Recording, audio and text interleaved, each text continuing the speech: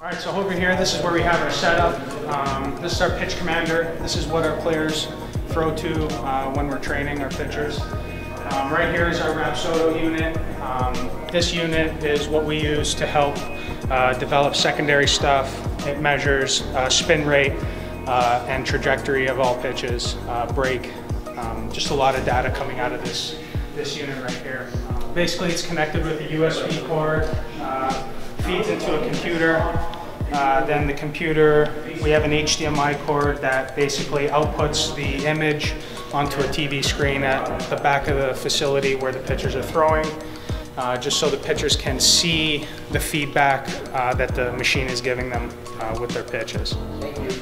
So here we have the data that the Rapsodo outputs. It measures total spin, spin efficiency, and true spin. The Rapsodo really helps us with developing, pitchers, secondary pitches. It allows us to get feedback of how the ball's coming out of the hand, how it's spinning. If the pitch is inefficient and it has very little movement, the Rapsodo will give us feedback on as to why that is happening.